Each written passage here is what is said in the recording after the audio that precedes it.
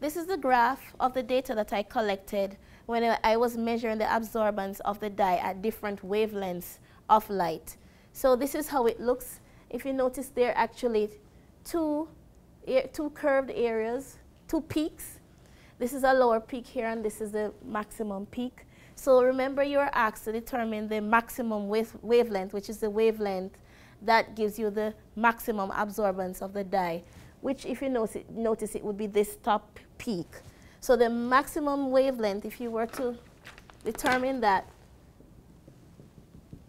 it's actually at, so lambda max is actually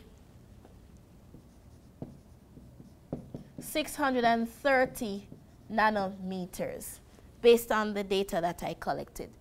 And you can determine the absorbance of the dye at that wavelength, which would be approximately